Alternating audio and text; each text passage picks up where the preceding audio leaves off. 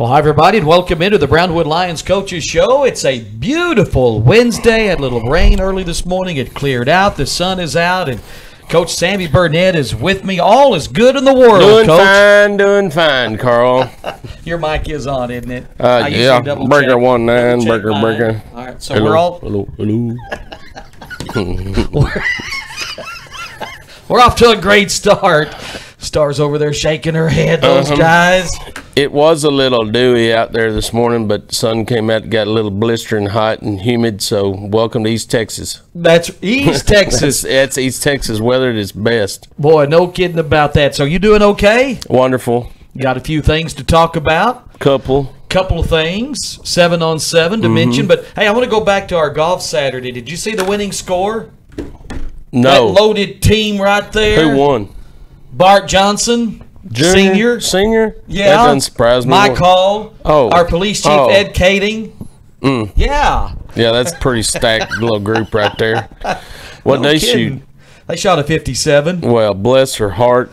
Yeah, Team Followell, the three girls in the Club Pro shot a 59. Oh. How about that? I never sniffed the 50s.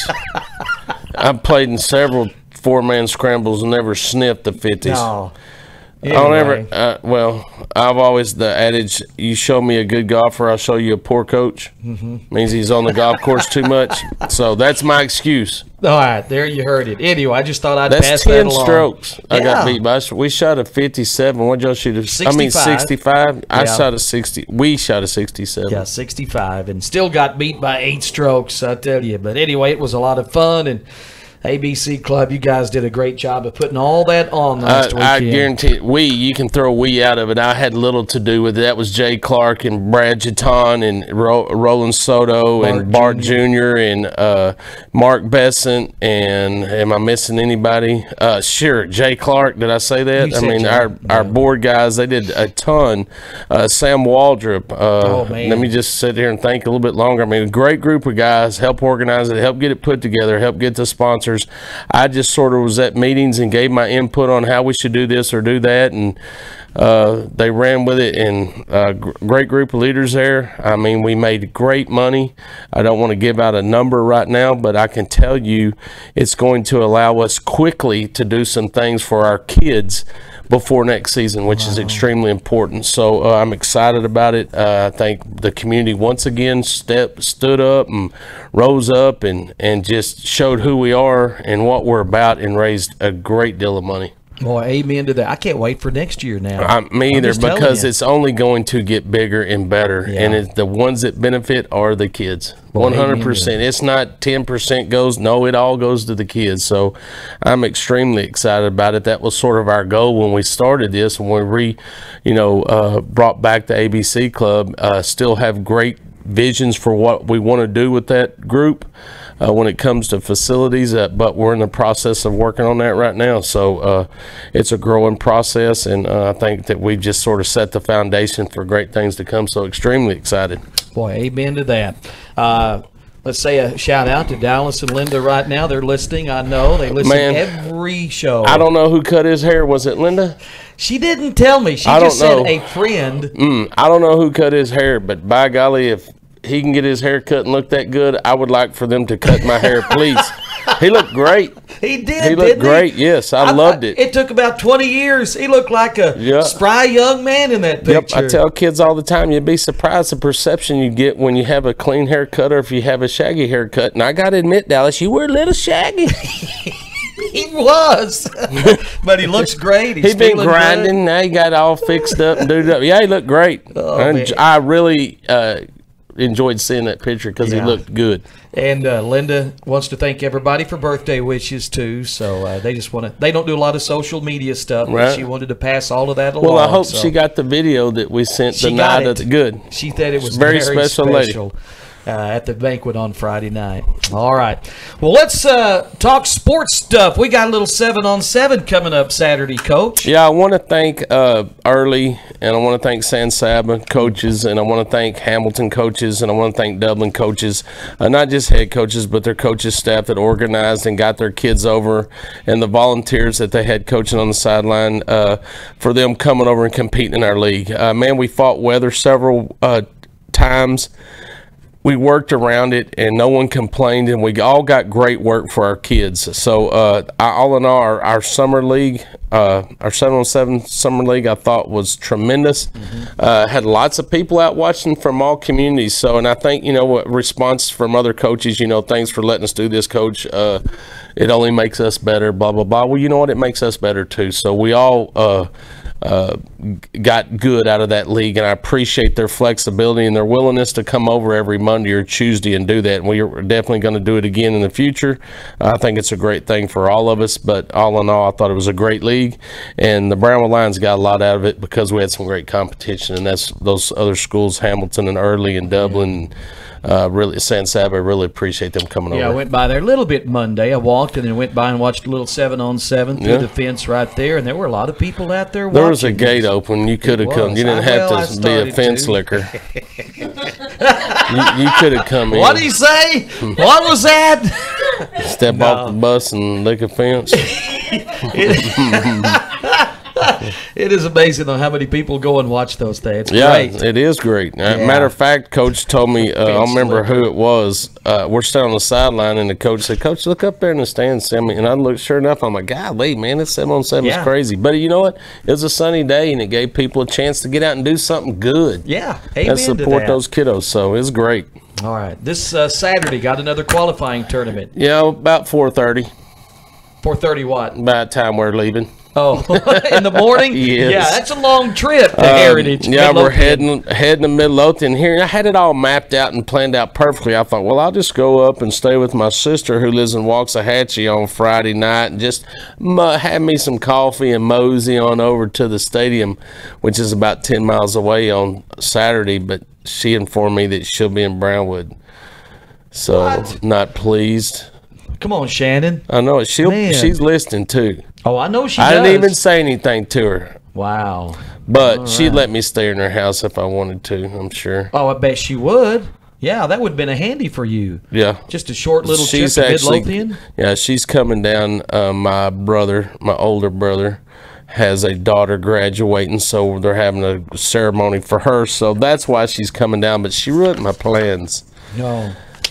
Sorry about that. But she's bringing me the new generation Templar knife. You know, she's got a company called Templar Knives, and they make fabulous knives, custom knives, and I'm the marketing head of marketing.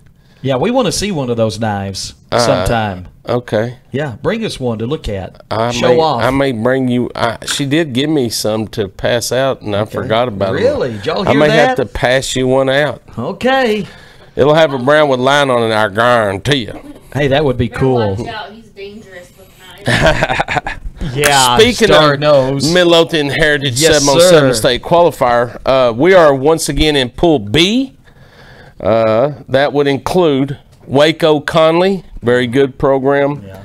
Waxahachie Life. They're going to be better. District Foe and Crum.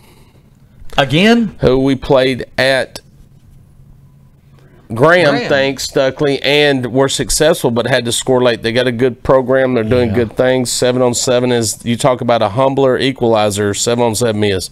Doesn't matter how talented your program is, 7-on-7 you get equalized, and the little schools can beat the big schools and all that. So that's our pool, and it goes like this. 9 o'clock we'll play Crum.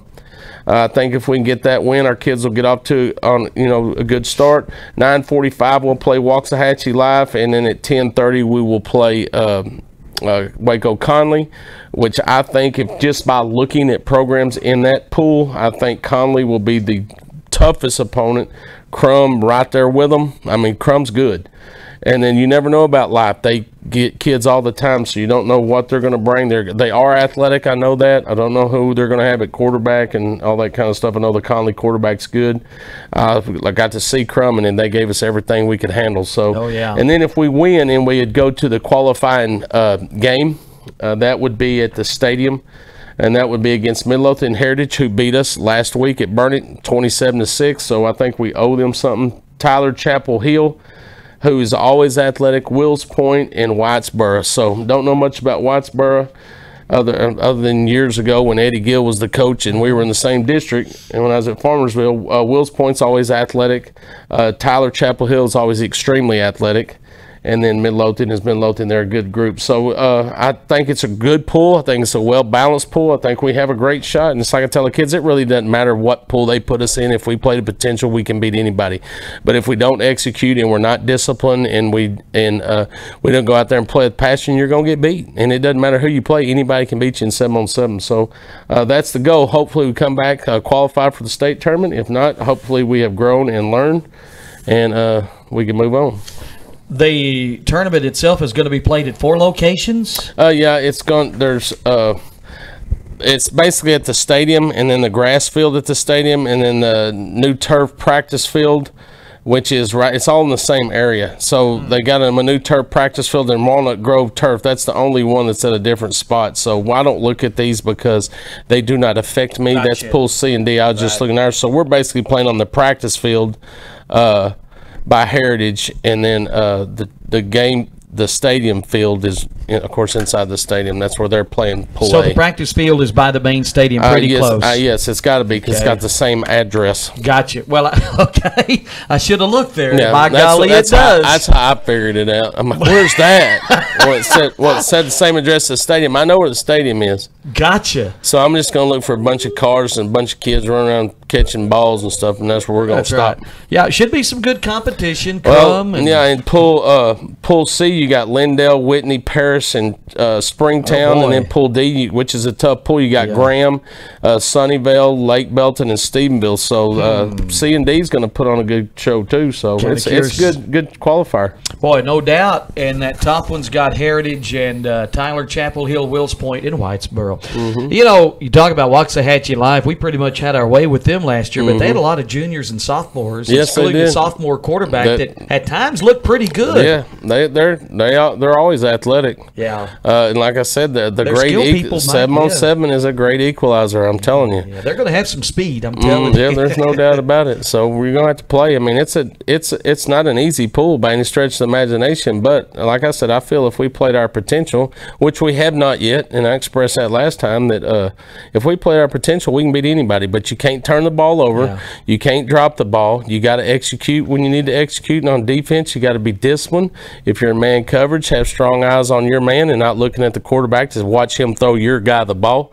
And if we're in zone, you're going to have to make sure you know your reads in zone and be where you're supposed to be and don't bite on things they're trying to get you to bite on. So if we can do that, I think we can be successful. All right, good luck to the Lions coming up this Saturday at Midlothian Heritage. Hey, your football camp is coming up next Tuesday, Wednesday, Thursday. It is coming up Tuesday, Wednesday, Thursday. I forgot the times. Wood, right? Yes, I'm sorry. I flat forgot the times. I think it's somewhere around 8. It starts, and we'll be done around noonish. We'll have lots of skills just like we've had in the past. Break it up into bigger kids and smaller kids, and then we try to break it up into groups of different type skill position, and actually teach them some skill that they can use to be successful. With the younger kids, we really focus on making sure they're having fun. The last thing you want to do is have a kid standing there and you're teaching him something that he's not going to retain, and he's standing there slobbering looking at a football and he's never getting to throw it or catch it or touch it. So we try to get them real active in what they're doing, and with them teaching them how to throw and catch. Teach them how to, maybe cover a guy and let them have a little fun, or how to run a simple route and throw and catch. So with the younger ones, that's what we focus on. With the older kids, we focus on a little bit more detail of technique and position, and then also the same with them, try to get them to have fun, because they don't come to camp to be bored. They come to have fun, so we try to mix it up. We put competitive games in there. One thing we always do is try to incorporate competition in everything we do and teach them that early. So I'm excited about the camp.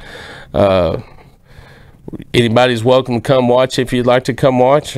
Sometimes we have mothers running around with water jugs chasing their kid around, and I'm like, we'll give them water, we'll take care of them. Not sure this year. Maybe I've been looking at, we always give t-shirts, but maybe this year probably give them a football to take home with them to throw around and get used to feeling that football in their hand, if I can get that accomplished. So not sure what treat we're going to give them for their entry fee, but we're going to give them something that they can remember, and hopefully they'll come out and have a great time. All right.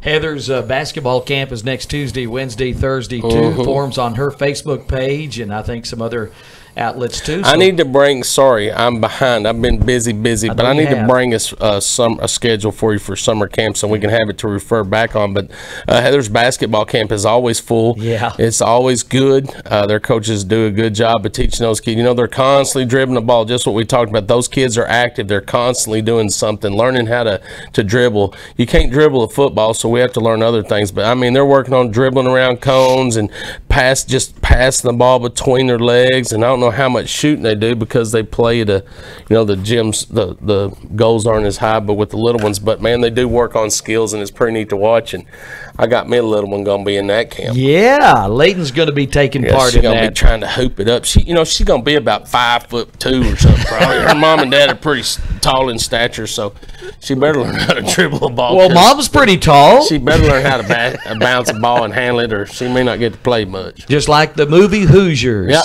It's all about handling and passing and throwing and dribbling. That's right. And the Daisy Dukes they wore. Remember those gold I wore those, Dukes? trust so me. Did I. Star, can you picture me in those little... No. Big reason why I was like, man, I ain't playing no more basketball. We had some Daisy Dukes. And anybody that played with me knew. Yeah. 70s, 80s, man. It was Then all about the short shorts. Job, Kemp, Texas, I roll up to the junior high. We bust out the uniforms. I'm like, oh, no. These poor kids are playing in the same uniform I did, just different color. And they didn't like them either. I'm like, sorry, fellas. Oh, man, how times have changed. We're going to basketball games wearing volleyball spandex. Exactly. What it's like, I'm like, golly, it's pitiful. Oh, man. Then we go through a stage if your shorts don't hang past your knees, something wrong with you. And I had some on not long ago, and they're right mid-knee or something, and some kid goes, Coach, your shorts, look at them. Those are... Can't say what he said. Hey, let's go back to the 70s. Now, yeah. If your shorts aren't mid-thigh or above, then it's funny how everything comes back. I know, isn't that though? It is coming back. We had some issues with dress code because their shorts are too short. I'm like, well, then make them wear pants. Right. Yeah. When I was in school, you couldn't wear shorts until a certain time of year. That's right. Me too. Couldn't wear shorts. We spoil our kids. Are the shorts too short? Don't let them wear shorts. No more shorts. We couldn't wear shorts, period. Problem solved. No more shorts, just blue jeans. Yep, that was it. It's called Absolutely. Discipline. Yeah, I hear you. Know. All right, man. There was something else, but you got me off on the shorts right there. I got you distracted, really? That happens? You got me distracted. I apologize. Did it have to do with camps? Probably. Maybe, maybe not. I don't know. I'll think about it sometime, probably after we get through recording our show. Okay. All right. In the meantime, sorry, go ahead. What's NASCAR doing this week? We're going to Charlotte Motor Speedway. That's a good one. Yeah, that's what I told my wife. I was driving a Porsche home, widely known as a Kia Soul, and she was having to ride with me. She needed a ride yesterday because Tatum is old enough to drive a car. She's got her driver's license, so guess who we hadn't seen in about 2 weeks? Tatum. Mm-hmm. She's been taking Mom's car, and so she was riding home with a Porsche, and I was giving her some NASCAR renditions on the way, and I told her, I said, we're going to Charlotte this weekend. She's like, Charlotte? Well, what do you mean? Why are we going to Charlotte? I'm like, come on, NASCAR, let's go. You'd be surprised how fast that Kia Soul Porsche can get to 7904 Feather Bay Drive. Oh, man. Hey, we did a survey this morning about vacations, favorite vacation spot. Now, you said you might be going somewhere this summer. Where's your favorite vacation spot ever? You don't go on vacation. Home. He does, too. I don't, man. He's been to Costa Rica. No, I'm going to Costa Rica. Oh, okay. I thought you'd been. In July. First vacation I've never taken more. I'm taking 3 days off that I'm going to miss work. Well, you and I have something in similar. I don't miss. And I'm sort of stressed about it, but that's what we're going to do. They came here. Yeah, I'm taking my wife to Costa Rica. So I will say this. I went into Dominican Republic long time ago and stayed on a resort that was all inclusive, which is the way I like it because I don't have to worry about digging in my pocket all the time. And it was on a golf course. Oh, man. That golf course was watered by the mist of the ocean. There was not a sprinkler head on it, and it was beautiful. You had to have a caddy, so I tipped my caddy $20 after I played, and it was like a lot. And they only get like 1 round a week, so I requested him every time I played. He would climb up trees and get me fruit. Oh, I mean, man. it was amazing, great experience, and a beautiful, beautiful golf course. Because I'll have to say, the Dominican Republic isn't the most beautiful place, but when you get on those resorts, they are. There's a lot of poverty there, whatever. But I've been to Jamaica one time. So any of those islands in the Caribbean, I would think would be heaven to me. Oh, wow. Yeah, no doubt. Get a little cabana out there. And Maybe one day Woo-wee. we'll move to Hawaii. all right, Hawaii. There Hawaii. you go.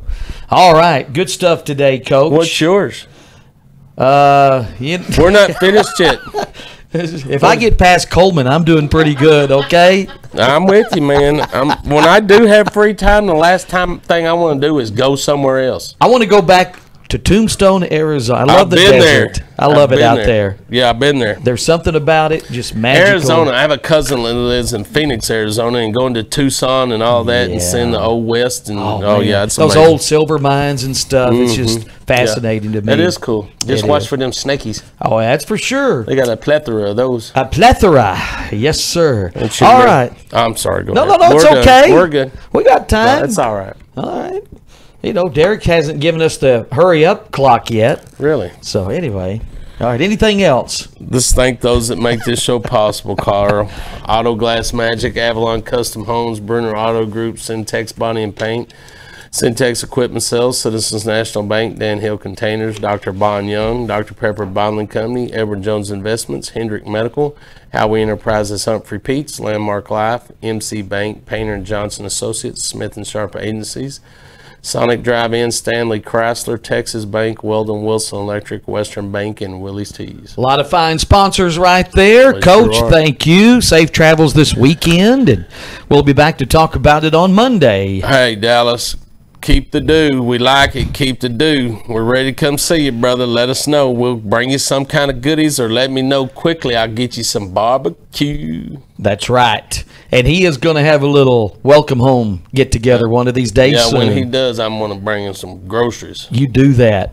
You'll Have- take the ribs. I'll take whatever he wants. I'll take the Astros cap. Okay. And the helmet. And the helmet. Got those helmets coming and his I way. can take some food to him. Hey, there you go. All right, Dallas. Yep, you stay well.